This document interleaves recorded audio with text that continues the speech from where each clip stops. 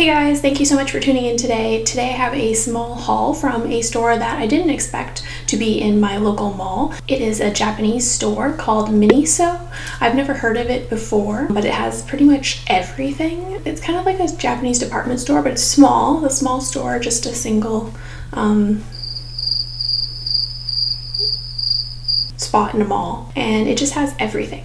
It has dishes, earphones, makeup, bath stuff, socks, t-shirts, everything. It has everything you can imagine, super random, and everything was super cheap and affordable, which was awesome. In there, we picked up a bunch of stuff, stuff that we needed, some headphones, a little like mini speaker, stuff like that. But we also picked up some makeup, which I will be showing you on my channel and testing out, seeing if it's any good. And if it is, then I'm gonna go back and grab some more. If you want to see that, then just stay tuned because the review will be coming right up. I'll be applying it to my eyes here. Obviously, I don't have anything on my eyes yet. That's pretty much it for me. If you end up liking this video, hit that like button just down below. It helps me out a ton. Hit that subscribe button if you want to keep up with my videos, and hit that bell notification if you want to get a notification whenever I post. Without further ado, I will go right into the tutorial. So if you want to see me try out this Japanese brand's makeup, then just keep on watching.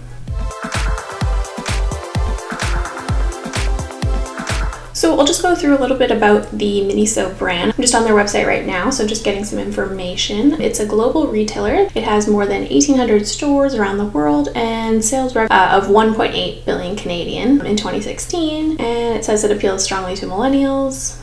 It worked. More than 80% of the products are designed and developed in Japan, South Korea, Singapore, Malaysia, and China, and most products are ranging from $2.99 to $5. Their goal as a brand is to open 6,000 stores by 2020. It does show products online, but I don't think they sell online. I think it's all in store. You can go to their website and find the closest store that's located near you and pop in, because it doesn't look like you can buy it online. Purchased two products here, two eye products. So one is a mini eyeshadow palette, and then the other one is a waterproof curling mascara, and then the Eyeshadow Quad looked pretty cool, so decided to grab that as well. The Eyeshadow Quad was $3.99, which is amazing, and then the Curl Up waterproof mascara was also $3.99, so definitely in between that price range that they mentioned from $2.99 to $5, so awesome prices. Alright, so I'm just gonna show you the eyeshadow because it does come with a little brush. So this is the little brush that it comes with. It does have a brush on one side and a sponge on the other, which is kind of nice. It's not bad. So there's 4 shades in the Eyeshadow Quad. I will just swatch them. Gold shimmer here, a red shimmer, a copper shimmer, and then a brown shimmer here. So they're all shimmer shades, and that's those 4 there. All right, so we're nice and zoomed in. Because there's all shimmer shades in the palette, I will have to put down a base shade. I'm just gonna be using my Hoola bronzer, which I use quite often. I'm gonna grab a little bit of that with a big fluffy blending brush, and we're just gonna go into our crease.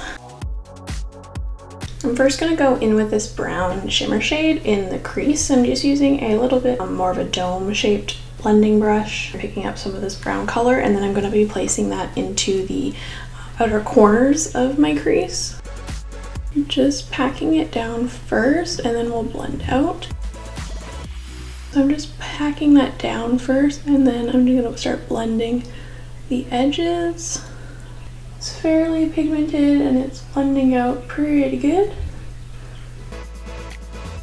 It actually was super easy to blend, so I'm happy. This is just a eyeshadow brush by Smashbox. I'm gonna go in with the red shimmer shade now all over the outer part of the lid, and it's just a nice dense brush.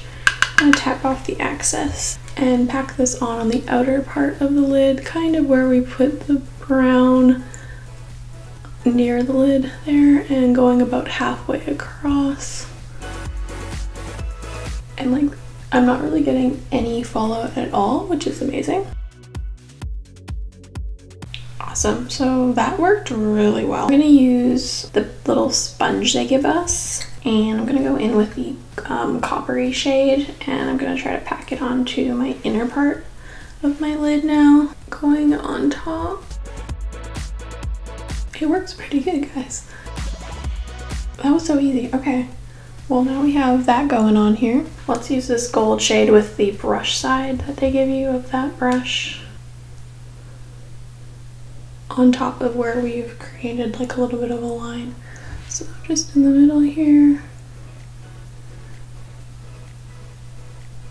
And that definitely like adds like a little like pop. Kind of blends the two colors in together. The brush isn't terrible, guys. It's working. Like, I wouldn't use it for a big area, but if you just want to place color in a small spot, it's kind of perfect for that. Under the eye, I'm just using a fluffy angled brush, and we're gonna go in with that brown shade again. So the dark brown there, and we're gonna pop that underneath our eyes. Just add a little bit of that gold shade just with my finger to the inner corners of my eye, just for a pop, and maybe just a touch underneath the brow with my finger as well. So this is the finished eyeshadow look with all of the shadow applied. It looks funny here because the lighting is hitting it weird, but everything blended out super easily and was amazing. It was super creamy. They were super easy to use, guys. I obviously wouldn't use 4 shimmer shades on a normal basis, but I just wanted to test out all the colors. Let's go to mascara. So this is the mascara, the curling mascara. It does have a very curled wand. Let's try to apply this mascara. And normally I would use a mascara primer, so this is different for me, not doing anything beforehand. And if you don't like a lot of mascara, then I'm sorry, because I love mascara and I love long thick lashes, so I'm just putting on how much I would normally put on to really get an idea in comparison to my other favorite lash products. Okay, so that would be about 1 layer, I would say, of the mascara there. Nice to get a little bit of clumps, but it's easy to pull away and get rid of it because the brush is pretty dense. And I will say that my lashes are definitely more curled than when I apply just normal mascara, so the curling so far is quite nice. Here is the mascara applied, 1 coat only just to the top lashes. I haven't done my bottom lashes yet. I'm gonna go in with a 2nd coat on the top first. The other choices for mascara, they had a lengthening and volume mascara. I think they were all waterproof because this one is waterproof as well. I don't normally use waterproof mascara products anymore because I just find they're too like hard to remove. I really like that it's not like getting too clumpy. It's just separating them and giving them like a ton of curl. That is 2 coats of mascara, and I think they gave me amazing curl. So I'm just gonna do the bottom lashes now. So we're zoomed in still, and this is the final eye look created with the eyeshadow palette and the mascara here. And I'll just give you a look at the lashes. They are quite curled, which I like. I don't normally have, I have more straight lashes, and these are definitely more curled, and they gave me quite a lot of length and volume still. I really like it. So yeah, that's everything applied, guys. I'm going to go to my final thoughts. Alright guys, so we're zooming back out. This is the final eye makeup applied. I loved it. Firstly, this eyeshadow palette is amazing. I think the eyeshadows were super creamy. They're blendable and very easy to build up color. For $3.99, this palette is amazing. They're basically $1 a shadow Canadian. Highly recommend if you're looking for some shimmer shadows or just to add to your collection or just want to try it out. I think it's really fun makeup and it worked really well. I'm excited to go back and try more from Miniso and see if they have some other hidden gems in there, and maybe some different, if they have a different color palette, I might pick that up because I really do like these shades. So the second product is the mascara, which was amazing. I think my lashes look really good. I normally use a eyelash primer, so to not use a primer and get basically the same length and more curl is amazing, and it's waterproof, which I don't love because waterproofs are a little bit more drying and a little bit hard to remove, but they're nice to have sometimes in your collection.